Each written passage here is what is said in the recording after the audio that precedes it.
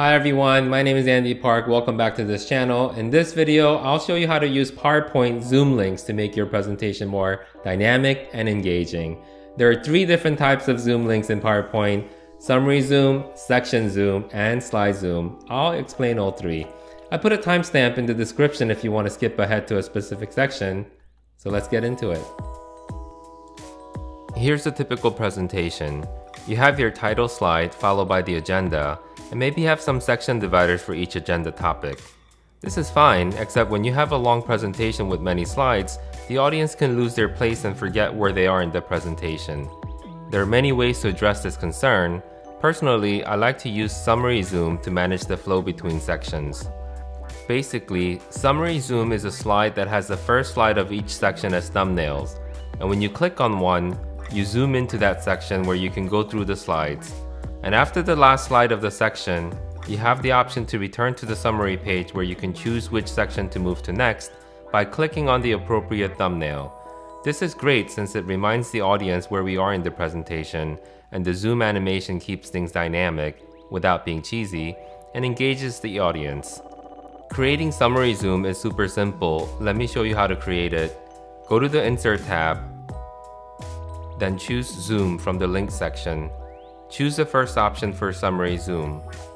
Then select the first slide of each section and hit Insert. A new summary slide has been created, and you see that section dividers have been automatically created for us.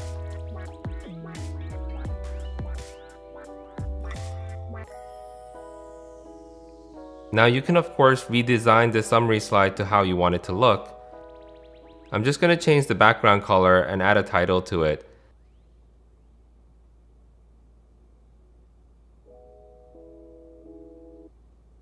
I'll go over to the previous slide and simply copy and paste the elements from it.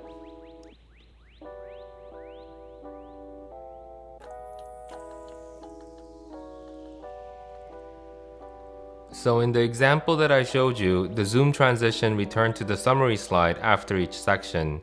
You can actually turn this option off so that the zoom transition moves from section to section without returning back to the summary slide.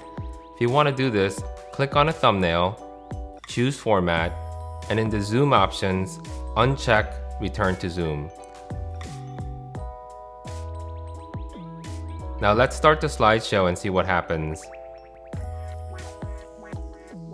See here, rather than returning to the summary slide, it simply moves on to the next section. The default option is to return to the summary slide, so you'll have to change this for each of the thumbnails. So next I want to show you how to use Section Zoom. This is similar to Summary Zoom, where you can create a thumbnail links to sections you want to double click into, but it doesn't create a summary slide. Let's go down to one of the marketing slides. Let's say that we want to create a link to the operations section here. Let's delete this icon. Go to Insert, Zoom, then Section Zoom. Choose the Operations section, which we renamed Section 3. Hit Insert. The thumbnail is too big, so we can resize it. I happen to know the height of the other icon, so I'll type it in here. And of course you can further resize or reposition as you see fit, but for our purpose this is fine. Let's start the slideshow. When you click on the thumbnail, you zoom into the section, and after the last slide in that section, you are returned back to the current slide. There's one important thing I want to call out. In order to use Section Zoom, you must have the sections defined first. If you don't have any sections, the option to add Section Zoom will be disabled. Let's remove all of the sections. Right-click on any of the section dividers and select Remove All Sections. If you go to the Zoom menu, you'll see that Section Zoom is grayed out, and that's of course because we don't currently have any sections defined. So let's define the sections. Right-click just before the first slide of each section, select Add Section and give it a name.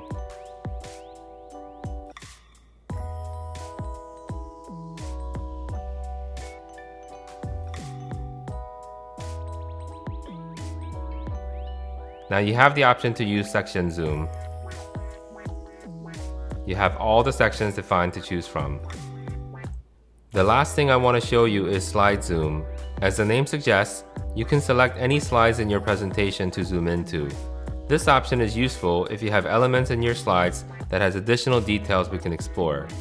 Here we have a template for an About Us slide. I want to provide a summary view of our company here, but want the option to double click in for more details.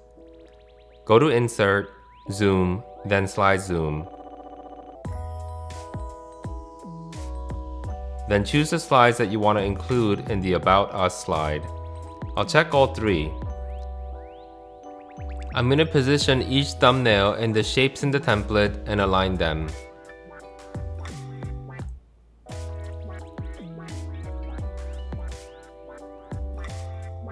I'm also going to format each thumbnail to remove its background to match the zoom background. I won't go over the different zoom formatting here, but you have a lot of options and can get really creative. Now let's start the slideshow and see how this looks.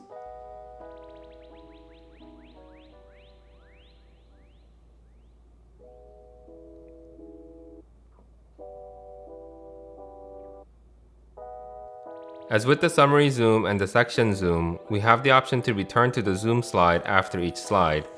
Select the thumbnail, choose format, then check return to zoom. I'll do this for all three thumbnails.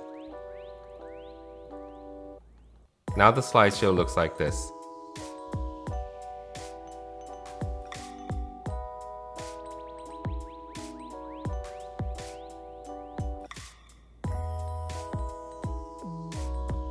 To recap, Summary Zoom creates a summary slide with all of your sections as thumbnails.